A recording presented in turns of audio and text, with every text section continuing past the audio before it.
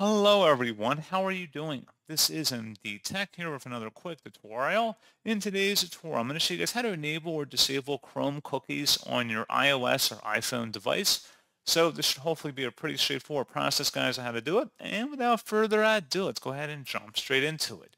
So all you have to do is select the three-dotted icon in the top right corner of the Chrome browser, and then select the Settings gear button, and then go down underneath Advanced and select Site Settings. And then scroll down underneath content where it says third-party cookies. Go ahead and select that. So if you want to enable all third-party cookies, sites will work normally. Go ahead and select that top option. The middle option is just to block third-party cookies in incognito mode. And then if you want to block third-party cookies, you can select the final option, the third option here. If you want to add certain exceptions to this rule, you can select the little plus icon at the bottom here and then add websites you want to allow the use of third-party cookies regardless of the setting you choose above. So pretty straightforward process on that, guys. And as always, thank you for watching. I do hope that I was able to help you out, and I do look forward to catching you all in the next tutorial. Goodbye.